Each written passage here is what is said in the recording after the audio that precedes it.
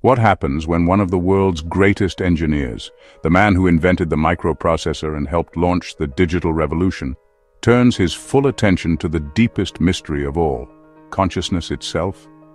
Federico Faggin's life reads like a modern parable. The man who helped build the computational world came to a stunning conclusion. We are not machines. In his powerful book, Irreducible, Faggin argues that consciousness is not an emergent property of matter. It is a fundamental feature of reality, woven into the very fabric of the cosmos. In this video, we'll take a deep dive into Irreducible, exploring how Faggin's journey from physics to philosophy, from silicon chips to self-awareness, has led him to a profound vision of a universe where consciousness is primary and matter is its expression. Federico Faggin is one of the great unsung pioneers of modern technology. As the inventor of the microprocessor and the touchscreen, Faggin revolutionized computing, making possible the smartphones, laptops, and devices that define our age. But his personal journey took an unexpected turn. After years at the cutting edge of computation, Faggin began asking questions no machine could answer. What is subjective experience? What is I? What is the spark that makes us aware, creative, alive? For a man who had spent his life building ever more powerful processors, the conclusion was astonishing. Computation can never explain consciousness. And this realization launched him into a decades-long quest to understand the mystery of mind, not as an engineer but as a philosopher of reality. In Irreducible, Faggin lays out a radical thesis. Consciousness is not reducible to physical processes. The standard scientific view holds that mind emerges from matter, that experience arises from the complex dance of neurons. But Faggin argues the opposite. He proposes that consciousness is the ground of being, the source from which matter, energy, space, and time emerge. In his words, consciousness is irreducible. It cannot be explained away, broken down, or simulated. For Faggin, the universe is not a dead mechanism that somehow gives rise to life. It is a living, conscious field in which matter is just one form of expression, and subjective experience is as real, or more real, than any particle or equation. A key part of Faggin's vision comes from quantum physics. Like many thinkers before him, Schrödinger, Heisenberg, Bohm, Faggin sees in quantum mechanics a hint that reality is fundamentally non-material, non-local, and participatory. In the quantum world, particles do not have definite properties until they are measured. Entangled systems influence each other instantaneously across space, and the observer plays an essential role in shaping outcomes.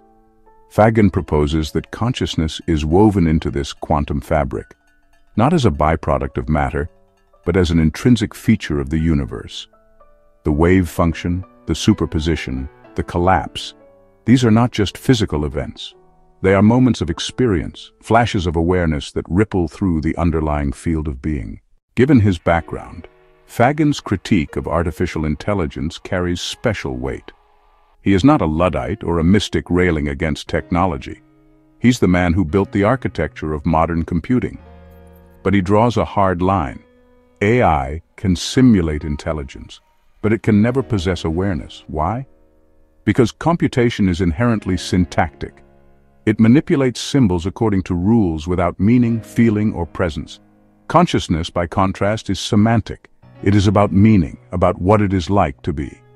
No matter how powerful an algorithm, it will never experience a sunrise, never feel love, never know sorrow. For Faggin, this is not a limitation of current technology. It is a fundamental distinction between information processing and subjective existence. So what, in Faggin's view, is consciousness made of? He proposes that consciousness is organized into conscious entities, each a center of experience, intention, and creativity. These entities are not material, though they can express themselves through matter. At every scale, from electrons to living organisms to the cosmos itself, reality is alive with nested centers of awareness. This is a kind of quantum panpsychism, where even the simplest particles possess a glimmer of proto-experience, and complexity allows for the emergence of richer, more self-reflective forms of consciousness. Importantly, Faggin emphasizes that consciousness is not just about perceiving, it's about choosing, creating, and evolving. We are not spectators of the universe. we are participants in its unfolding. One of the most beautiful aspects of Irreducible is Faggin's insistence that freedom and love are central to the nature of consciousness. In a purely mechanistic universe, freedom is an illusion, and love is a chemical accident. But in Faggin's participatory cosmos, freedom is real. The freedom to choose, to create, to co-author reality.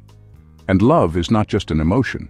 It is the organizing principle of conscious evolution, the force that connects entities, builds complexity, and fosters unity and diversity. For Faggin, the universe is not just an information system. It is a communion of living beings, reaching ever greater depths of awareness, beauty, and care. In this vision, human consciousness is not the end point. It is a gateway. What does this mean for you? It means you are not a machine. You are not an algorithm. You are a conscious entity, irreducible, unrepeatable, essential. Your awareness is not an epiphenomenon. It is part of the deep architecture of the cosmos. Your choices matter because they shape the evolution of being. Your love matters because it is the glue that binds conscious entities together. And your existence matters not because of what you produce, but because of what you are. A luminous point of experience, a node in the living network of reality. Faggin's message is ultimately one of profound dignity, not only for humans but for all conscious life. Federico Faggin's Irreducible invites us to reconsider everything we think we know about mind, matter, meaning, and machine. It asks us to remember that consciousness is not something we have, it is what we are. That the universe is not dead or indifferent, but alive and creative. And that at the heart of all things there is an irreducible presence, luminous, free, and woven into the quantum dance of reality. If this spoke to something deep within you, share your thoughts in the comments. Have you ever felt that you are part of something vaster, something alive? And if you want to keep exploring the hidden links between consciousness, physics, and the evolving universe, subscribe. Because the greatest frontier is not out there, it's within you.